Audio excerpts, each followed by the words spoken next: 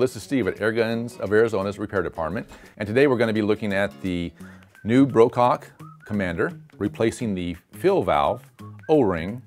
For those of you that might have issues whenever you're filling your rifle up, if it's leaking air out of that fill valve, you might need to replace the O-ring.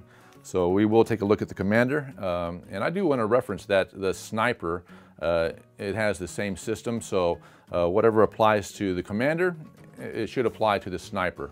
And it's something that you might have to do from time to time whenever you do have issues. So let's go ahead and get started, and we'll have to remove the stock, and then we'll go ahead and get to the fill valve. First thing you want to do is you want to go ahead and remove the handle on the Commander here.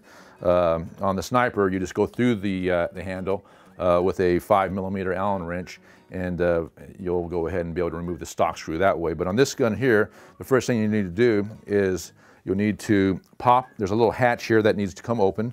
You can take a screwdriver, a flathead, on the back side here. You go ahead and push. That comes open. And then you'll take your 5mm Allen wrench,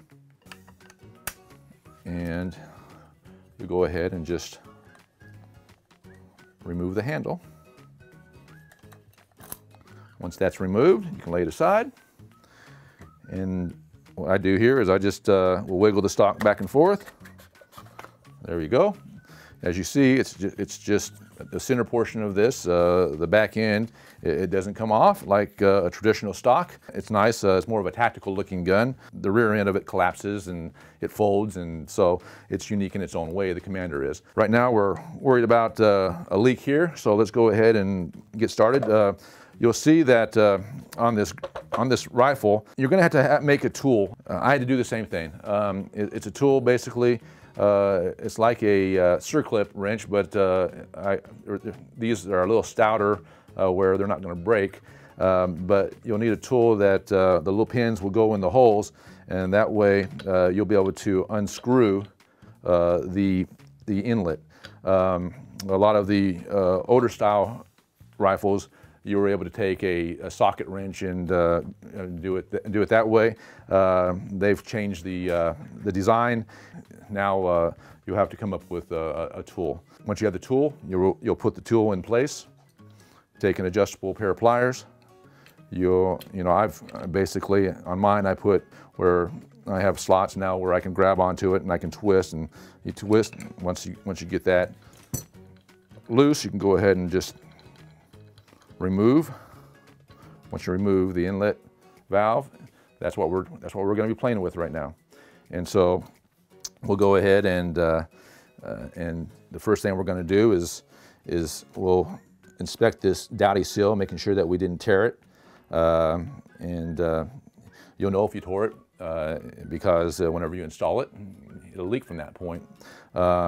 If you happen to need some of these dowty seals, you can always give us a call, and we can go ahead and send you some for a small cost.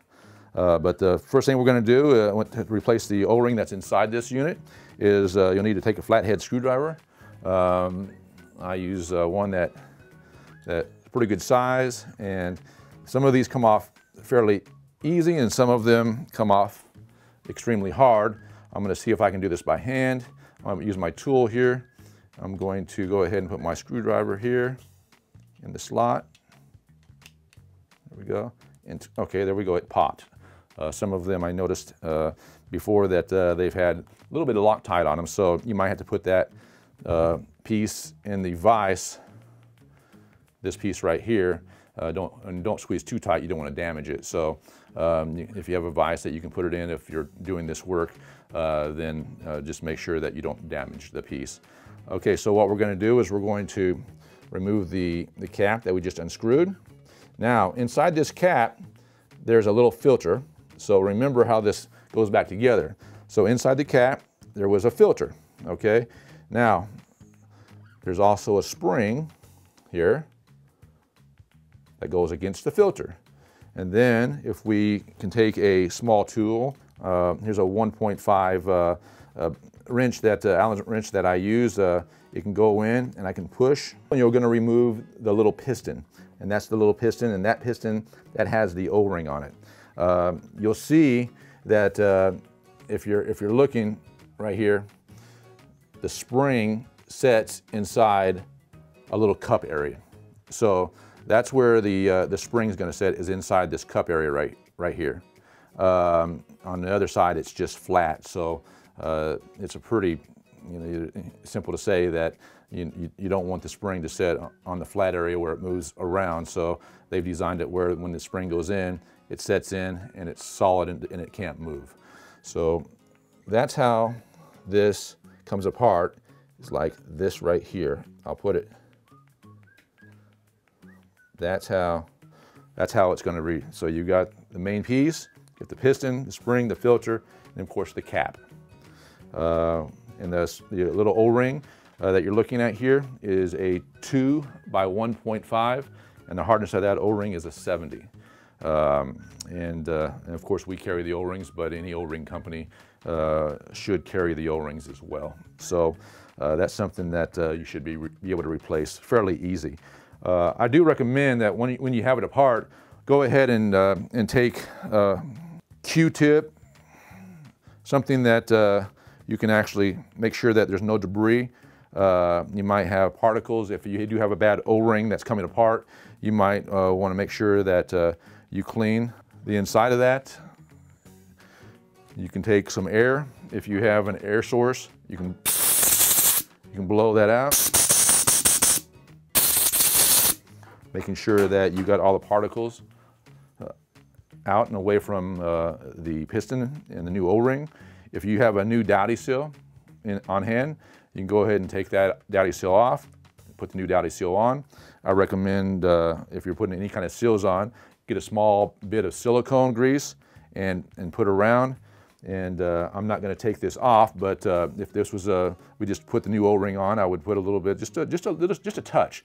I don't want it to be thick on there. I don't want it to actually grab dust and dirt whenever you're actually filling the rifle up. So just a tiny amount, and that will help it actually drop in place without tearing the O-ring.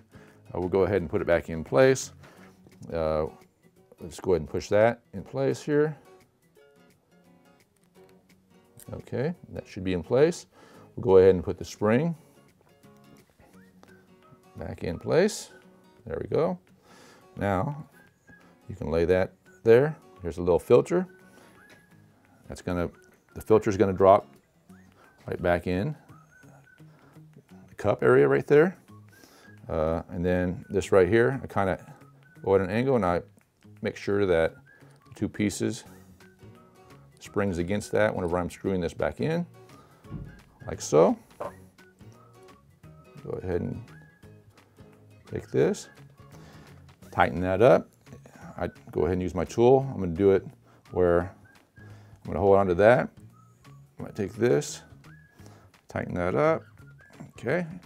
If you want to drop a little bit of like blue Loctite on it or something that's low strength, you can do so whenever you're installing the screw on the end of the valve itself. Once you have everything put together, then it's a matter of taking and where the dowdy seal sits against the inside the block here, you might go ahead and clean that, making sure there's no debris, no dust, no dirt. Again, you might take an air source, blow that out, and then you can go ahead and screw that back into place. This is very easy to do. It's something that, again, anyone can do if they just show a little bit of patience and they have a little bit of time.